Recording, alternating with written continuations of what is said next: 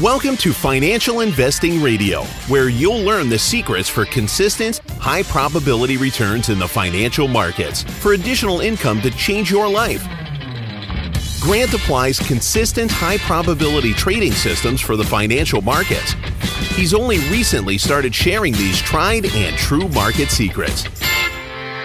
As a gift to listeners, Grant is offering his roadmap to high-probability financial control. Go to financialinvestingradio.com and download yours today. Now, here's your host and trading veteran, Grant Larson.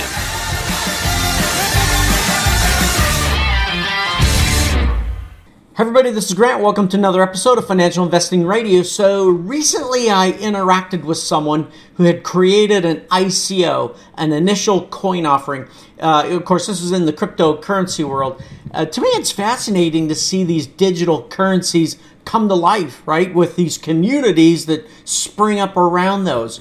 I started to think though, I'm wondering to myself, would I really put my capital to work in one of those startup instruments? Now, to do so, of course, each of us need to think long and hard, right, about each opportunity and what the allocation of risk in our portfolio is if we do something like that. So I'm not going to say do it or don't do it, but let's say that perhaps you had a diversified investment strategy where you had a sliver of funds that you could allocate to higher risk investments. Like I said, I'm not going to say do this or don't, but each of us certainly have to make our own choices. But as I reviewed my own portfolio, I thought it'd be great to have an alternative that was in a regulated market but was impacted or correlated to cryptocurrencies. In a recent podcast that I'd done, I talked about what are the correlations, right? We looked at certain instruments that might be correlated. We looked at some indexes, some ETFs in the stock market, and so forth. At an overarching level, there wasn't a lot of correlation. However, there are companies today, of course, as you know, that are investing in crypto in one way or another. And so the stocks of some of those companies are traded on the NYSE or on the NASDAQ or others. So in my analysis, I have a list of companies that I use that have sufficient liquidity that I watch. And so I wanted to walk through those today, and I call this my short list. In other words, I have a long list of crypto-related stocks, and I watch them, but not all of them are tradable. Some of them are informational only, right? There's certain indexes or even certain companies that you're keeping an eye on. But what you're looking for is you're understanding how they're behaving and how they behave related to other stocks that are in the crypto space as well. So anyway, I was looking through this, and I have my own short list. And here's some, not all of them, but here's some of those on my short list. I'm not saying to short them. This is on my small list, say it that way, of stocks that are traded in regulated markets, but they have tight connections to either Bitcoin or to other cryptocurrency technologies that are going on out there. All right, some of these will be no surprise to you if you're watching this space at all. First one, AMD, right? No surprise, certainly, right? Certainly this is a semiconductor, right? They're a chip provider company. And of course, they're used by crypto exchanges, traders, and miners. And as you know, if you've been watching AMD since April of this year, it's just been on this super steep bullish run. I'm not saying to jump on it. In fact, I'd say, it's a little overextended. You're going to want to, let that pull back into some technical support area before you jump onto that. Anyway, AMD is certainly one of those.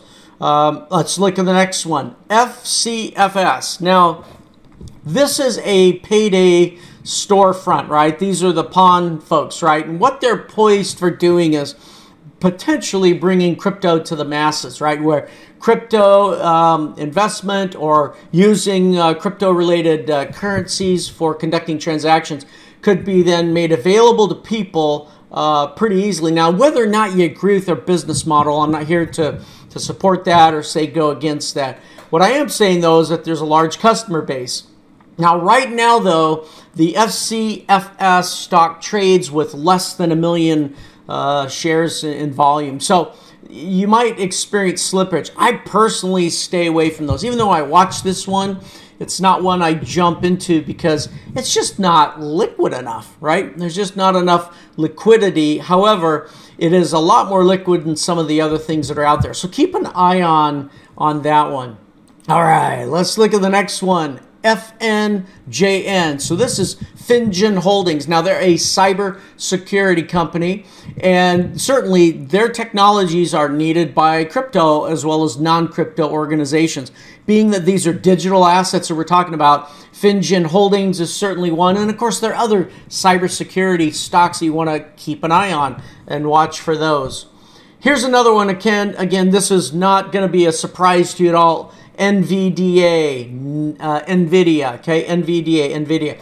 Like AMD, also another semiconductor chip provider, obviously used by crypto exchanges, traders, miners. They have been in a bullish trend for several years. Now, they went through a little bit of consolidation, but a week ago or so, I'm not looking at the chart at the moment, but a week ago or so, they popped out of the 270 level. Like, let me bring that chart up right here. Yeah, it was, let me look at the actual date. It was about a week or so ago, NVIDIA popped out of a consolidation range.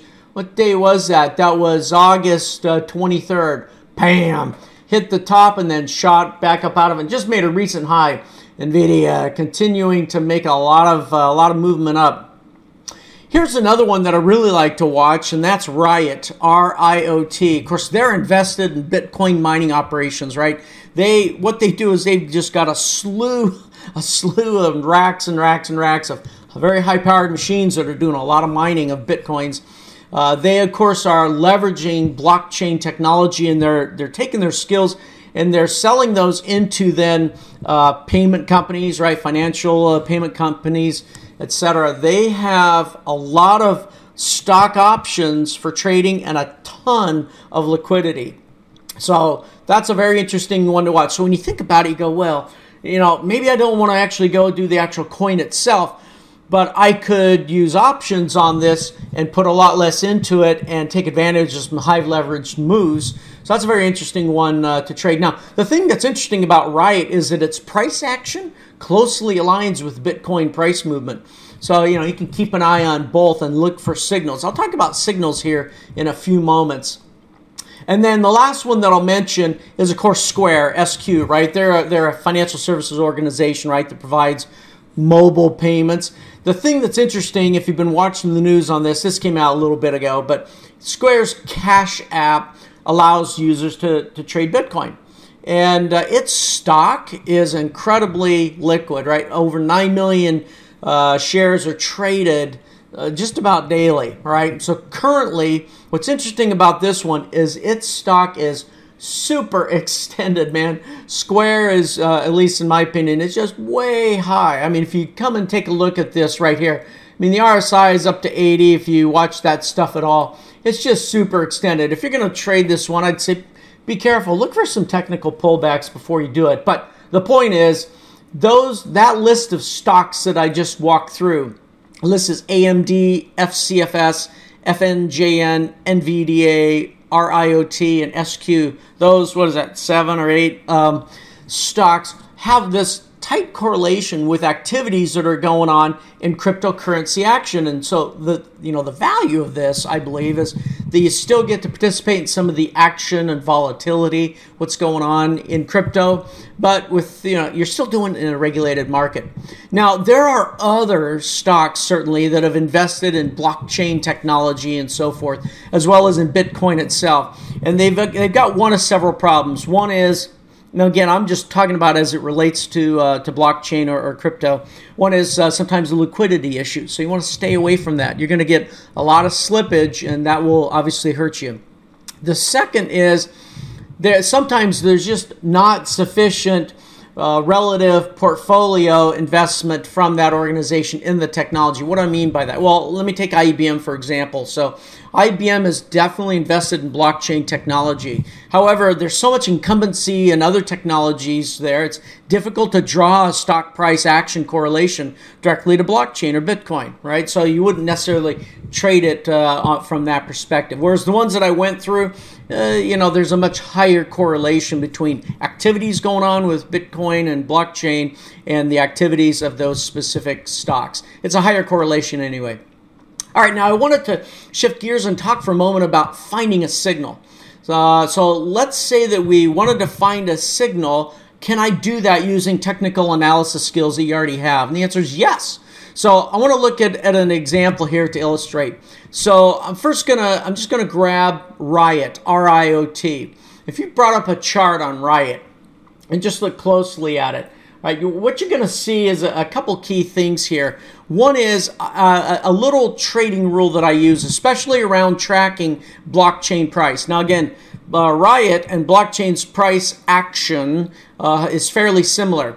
And stocks, of course, move in different ways, right? They have different personalities.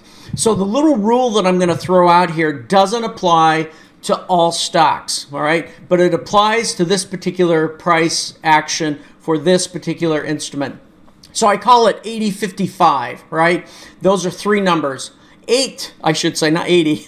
8, and then 50, and then 5. And it's pretty simple. All right, so if you're looking at Riot, what you want to first make a decision on is, if I was going to use technical analysis, I first want to know where the price of Riot is relative to the 8 moving average. There you go. That's pretty simple. So that's the 8 part of the equation.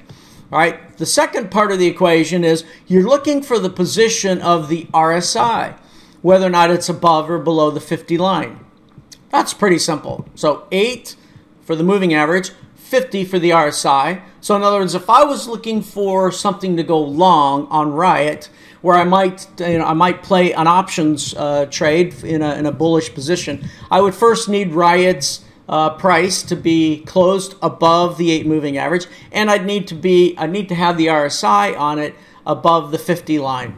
Okay, that tells me that there's some momentum. Now, what you're looking for is, when you make these kinds of trades, you're looking for location, momentum, and probability, right? So you need those three things. So the first one was location. Location is the 8 moving average. The second is momentum, which is RSI, is giving us a visibility into momentum. And then the last one is around probability. Now, probability, there's multiple ways, right? But one of the ways to go after probability, if you're going to make this kind of trade, is you need to understand the level of participation in the market. And one of the ways to do that is to look at how many of the bigger players are involved. And there's multiple ways to do that. So I've developed my own indicators to help me do that. And so I call it TM2. And TM2 needs to have a score of either less than -5 or greater than a 5. That's not going to mean a lot to you. What's important is, if it sounds like jumbled noise, you can reach out to me and I'll be happy to explain. But look at least for these three. Okay, look for 8 on the moving average, look for 50 for the RSI, and then look for a lot of probabilities, okay? And the probabilities can be examined through level of participation in the larger players that's involved with the stock at that point.